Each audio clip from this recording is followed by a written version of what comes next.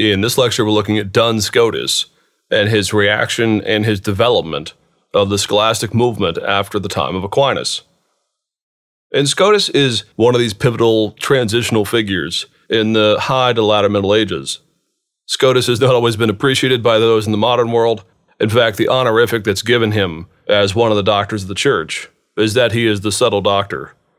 Now, when the Catholic Church names him as the subtle doctor, of course, they're not using it as a sort of backhanded compliment. But in the modern world, it is often taken as this. Scotus's name, in fact, teachers always like to point out, is where we get the name Duns. Whenever we use the word dunce, we always have in mind the poor child in the corner wearing the dunce cap, being punished for being so dense. And there is something of an analogy here to what the dunce word was in the Middle Ages.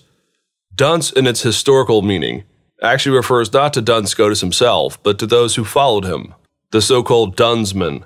And what's meant by this is Duns Scotus himself was very subtle, hence the name, the subtle doctor. He had lots of different distinctions and lots of different categories that he applied to the scholastic method. While those that came after often got a little ham-handed in their use of the analogies or the subtle distinctions that Scotus had come up with.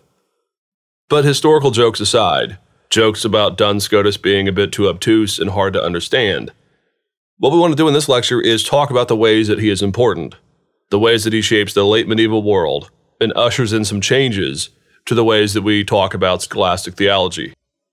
And we can begin by just looking at Scotus's life in general. Actually, compared to others in the Middle Ages, we know very little. We know that he was Scottish. In fact, the name Scotus just simply means the man from Scotland. It's not actually part of his original name. His name is actually John Duns. And the name Duns, too, follows a medieval pattern of naming a man according to where he comes from. John was born in the village of Duns, which is in Berwickshire, in the country of Scotland. He later becomes a member of the Friars Minor in Dumfries. He is thought to have studied at Oxford, though there is no evidence as to what college he was a part of or with whom he really studied. In terms of historical record, Scotus comes onto the scene for the first time in 1302, when he is suddenly lecturing at the University of Paris. And he is eventually kicked out of Paris as a result of the fight between Boniface VIII and Philip the Fair, or the King of France. Scotus, as a good Catholic, had sided with the Pope, and of course, if you're there in the heart of Paris and you're going against the king, you're not going to last very long, let's just put it that way. He is eventually restored, though, in 1304.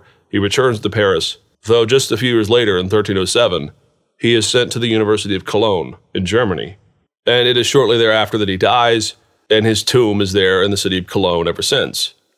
Now, there is one myth that's often associated with this. It is not the case, it is not true, that Scotus had lapsed into a coma and that he was actually buried alive. That's one of these urban legends that always arises around important figures, and it's just simply not true.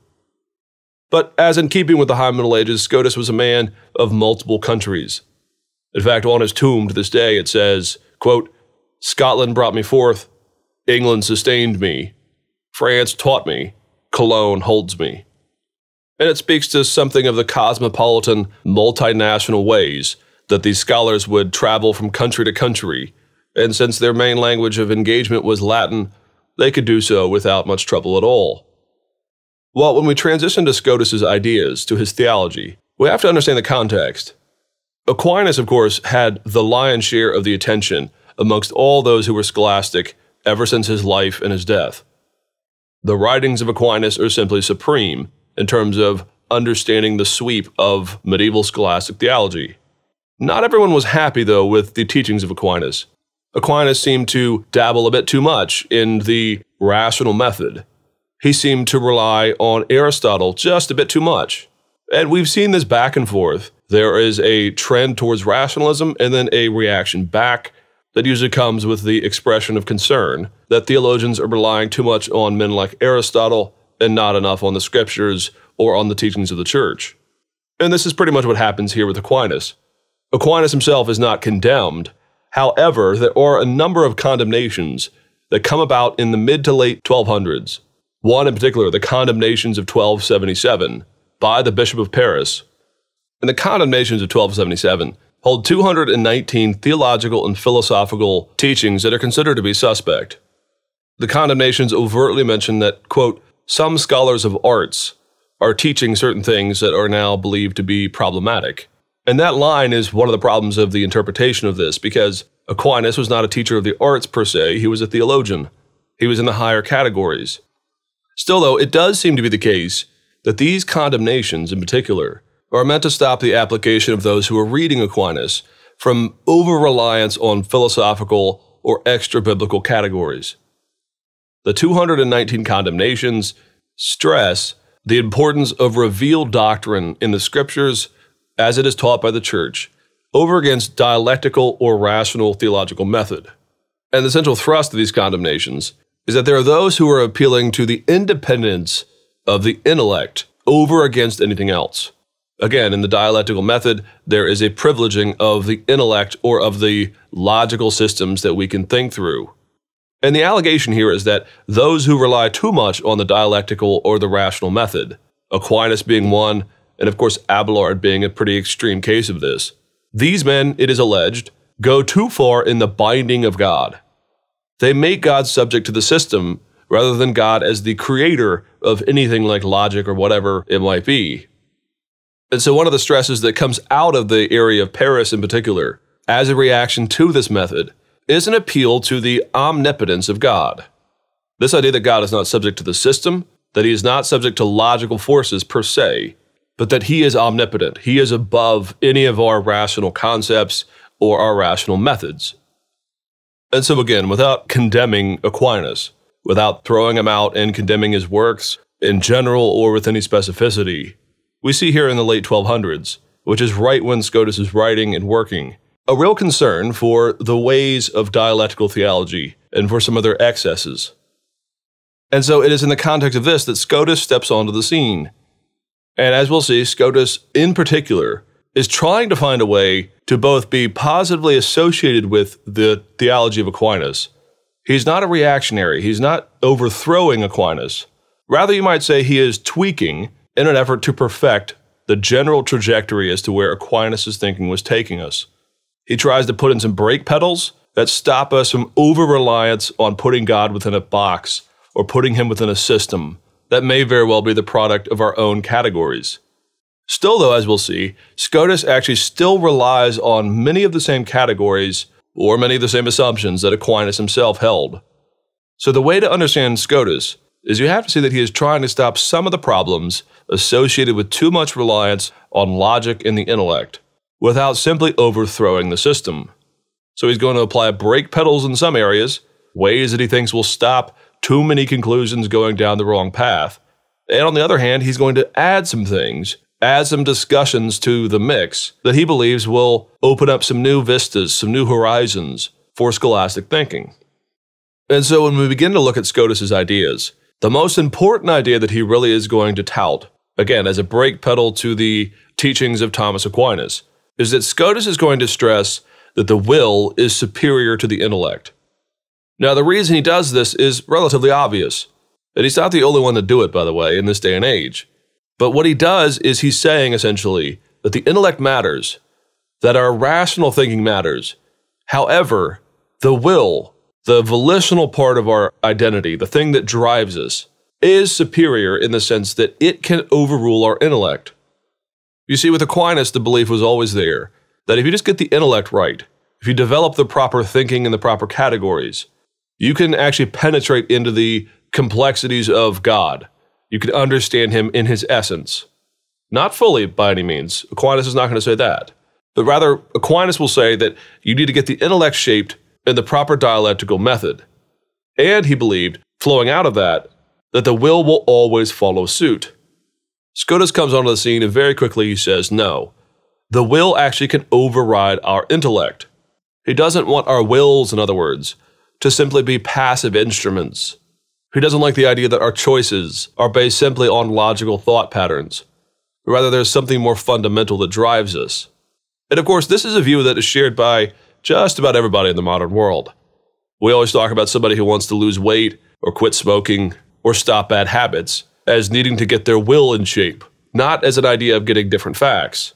Doesn't matter how many diet books someone reads, how many quit smoking campaigns or pamphlets they read, or any of these other kinds of things.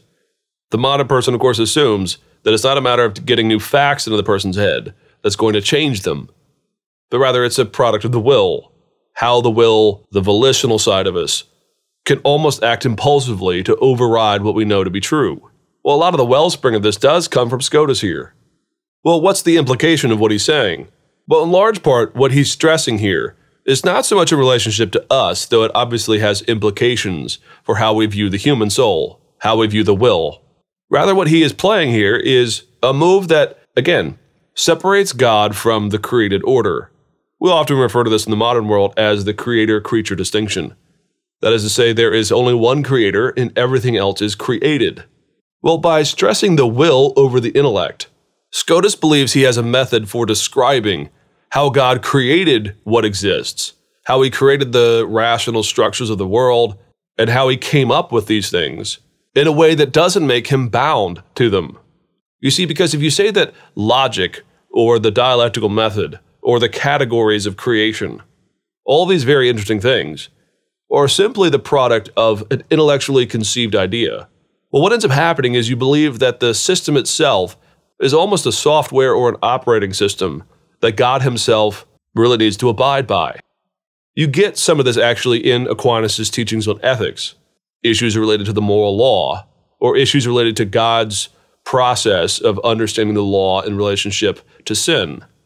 Aquinas doesn't actually take us to this point, but what the implications are as to what he's saying is that it seems as if God is bound by the system of this world. Again, if you go to Aquinas' teachings on ethics, there is often the implication and occasionally a more expressed reality, a more expressed belief, that God must always do what is right and good. Well, again, the problem here is you have to be careful because if you say that there is a standard that God must live up to, what Scotus is sensitive to and others are sensitive to is that you've essentially bound God to a system. There's some standard above him that he must abide by. Well, the way Scotus gets out of this problem is, again, he stresses the will of God. God's will is superior to the categories of thinking. He then transitions into a discussion about the power of God. And this is an important one because it's one that we still talk about to this very day. And the question is one of, is God bound by creation itself? When God creates things, is he more or less creating things that must exist by necessity? Or is he creating things by the sheer power of his will? And the question here is often described as the problem of the absolute will or the absolute power of God. And there's a very concrete way of thinking about this. When God decided that he was going to create the world, and he was going to make a moral law or a moral code, in which, let's just say, murder and adultery are considered to be evil things. They are sins. Well, Scotus holds out the possibility that God could have created something entirely different. Before he actually created, he had absolute power, hence the word omnipotence. He is utterly free before he creates to create a system or a world that is entirely different from the one that you and I know. Creation, in other words, is essentially arbitrary. Not arbitrary in the sense that it's chaotic, but arbitrary in the sense that God was not bound to create what he did create. Rather, it's an expression of what he wanted to create. God is absolutely free. Now, Scotus is not here trying to argue some type of relativism, as if there is a moral code that is different for each and every one of us.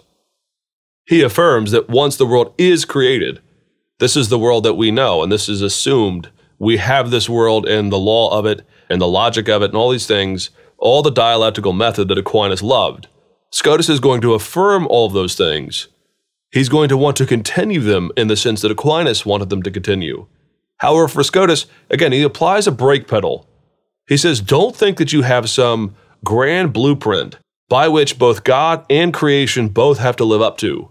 Your dialectical method is important, but God is not bound by it, beyond the fact that he chose this world to be the way it is, and therefore it is simply by the will of God. Notice again Scotus's, you might say, salvage or recovery efforts here to make sure that the teachings of Aquinas and others on dialectical method have a brake pedal, they have a stopgap, but that they can continue within the limits that he places on them. And there are others as well. Scotus very famously attempts to reassert a more positive or a more optimistic description of who God is. In this sense, you might say, to keep the analogy going, that Scotus is applying more of a gas pedal to the Thomistic system. Thomas, as we mentioned, had a great deal to say about the slipperiness of words, how we have to be careful that our words are not simply assumed to always be connecting to God in the most direct sense. Aquinas expressed a number of concerns about how we always equate our language with the existence of God, so that when we describe things as being good, well, how do we know that our concept of good is equivalent to who God is? Well, Scotus wants to actually make sure that we always have a positive whenever we're discussing God. Scotus in particular attacks something that is called the via negativa, or the negative way. And the via negativa is an idea or a tactic that was employed by Aquinas, in which he said that sometimes you come to the conclusion as to what God is, not by positive affirmation, but by whittling away the other options that don't fit. And again, this is called the via negativa. So to go back to the idea of God being good, well, the way that we understand who God is in his goodness is we say, well, is he good the way a slice of cake is good? Well, no, that's a goodness in relationship to taste.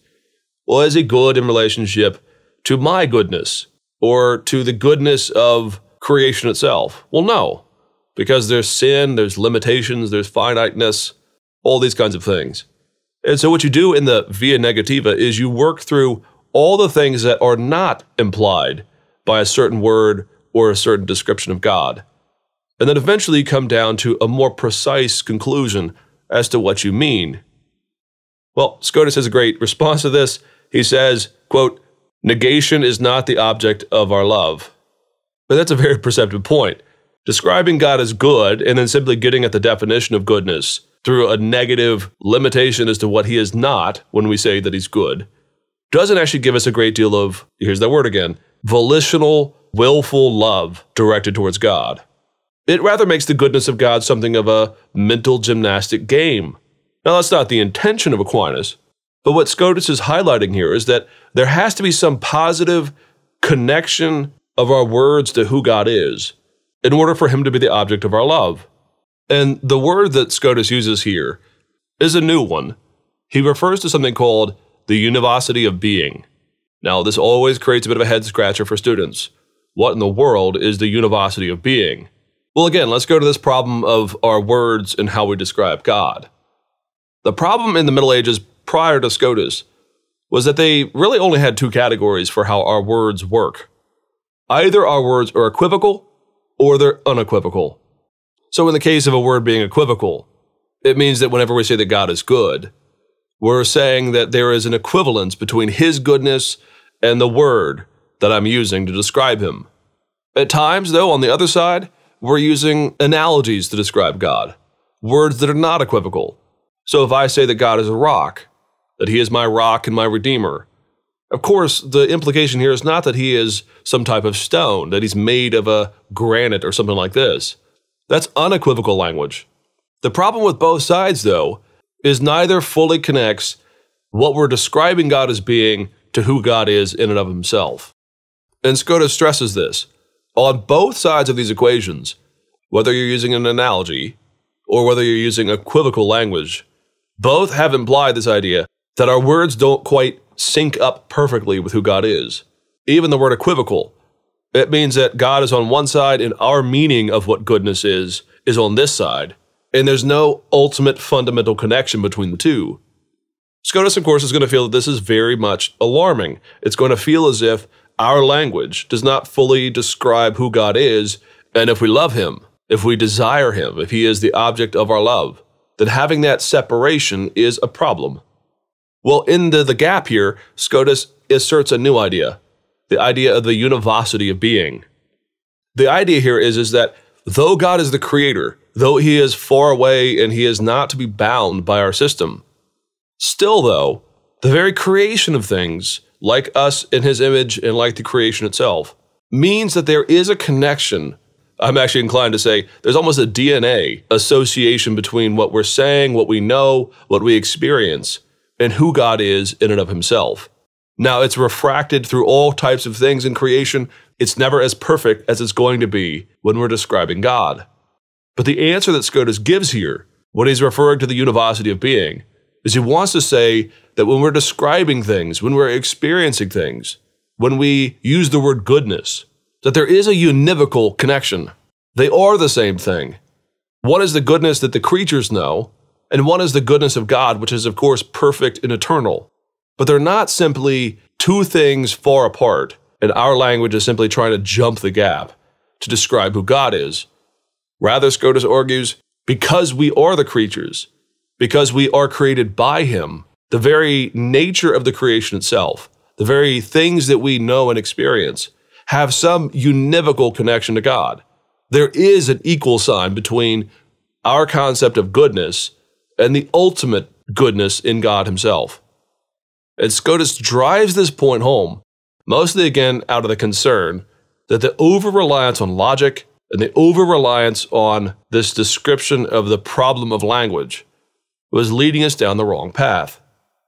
And so with Scotus, what we see is a couple of new ventures that, as they lead into the latter Middle Ages, begin to bring about a number of changes in how the church approaches the problem of theology.